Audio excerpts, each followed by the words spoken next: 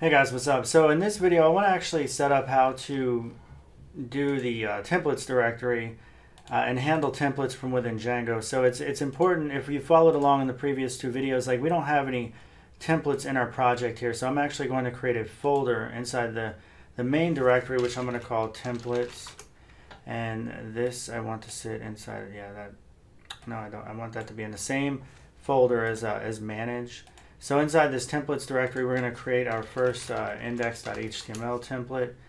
This is just going to be standard HTML. So if we go to like W3C HTML, this is like a basic tutorial, but we can just grab this this HTML markup and we're going to paste it in here. All right, there we go. I wonder if I can do Control F. No, I can't do that. Control / no, that comments. How to fix indentation Visual Studio Code,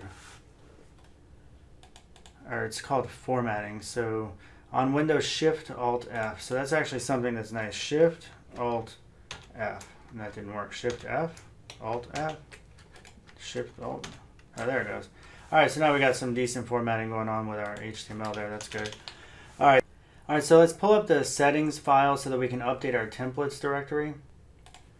All right, so inside this this templates directory here, this is where it actually says, hey, we're using the Django templates, and then anything inside the directory, it's going to, by default, look inside of those directories to see whether or not it can find the directory we're looking for. So in my case, I want to go ahead, I'm going to reveal this in Explorer, and I'm going to copy this entire thing, and I'm going to go like this. But I need to change these these backslashes to a /. So we're just telling it to go all the way here and go into the templates folder that we just created. So that way Django will know to look inside there.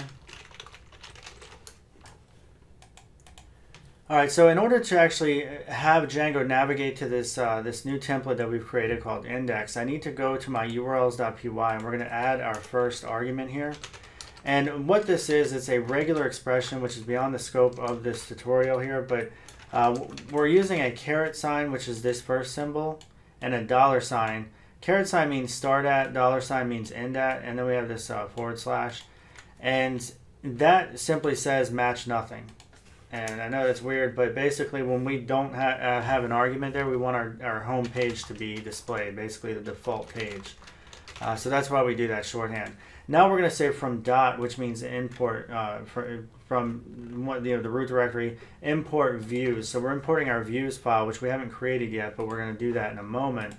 And now we're going to use our views. So we're going to say views.index. All right, and I need to make sure that there's a comma here because this is a Python list of arguments.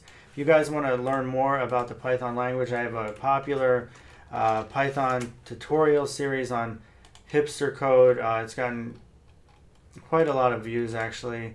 If you look at my Python for Beginners tutorial here, lots of different tutorials here of getting set up with Python 3 syntax. So pretty much everything you need to deal with there is there for you. So if you check that out. All right, so now inside this views.index, things look fine there. So what we need to do is go over and create an actual views file. So I'm going to say new views.py. Now inside here, this is where we're going to have to write some code in order to be able to handle it. Because what we've done is we've said when nothing gets matched, default to views.index. So we're going to create our define index method. It's going to take in a request object. Every Django view method takes in a request object, and that's actually, it'll have information on like the IP of the person that's requesting the page and everything. It'll have like the headers that get set and sent and everything like that. So that's the reason why we have that. And it's just part of Django's core architecture. In fact, it's really a part of any sort of model view controller or web stack server, even Node and Express and things like that have that as well. All right, so what we're going to do here is I want to import a helper that we have from Django. It's from Django shortcuts, and we're going to say import render. So render is just a shorthand way of basically saying, hey, we're going to return a template. So we're going to say return render, and then inside of this, we're going to pass back the request object. The second argument is actually going to be our index.html. It's going to be the template name that we want to pass back. So in this case, that's really all we want. So we're using render right here, and then index. All right, so there we go. All right, so if everything works well, and we go back to our main page here, not that one. I'm going to say npm, or not npm, manage.py run server.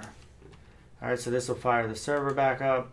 And now let's go over to our localhost 8000. And now we're actually getting a template page not found. So it knows that we're looking for this page, and it actually can't find it. So that is a problem. All right, so let's take a look at our URLs, because it's pretty much telling us. And you can see right here we have a typo. I actually just wanted the caret sign and the dollar sign, not that forward slash. So if I get rid of that, I don't have to restart the server. If it's still running, then you can just refresh, and you can see we now have a template actually rendering from our Django project. So that's pretty sweet. All right, guys, thanks for watching. Make sure you subscribe. Also, check out Hipster Code and my Chris Hawkes tutorials, Chris Hawkes programming channel for more tutorials and more programmer talk and things like that. Take care. Bye.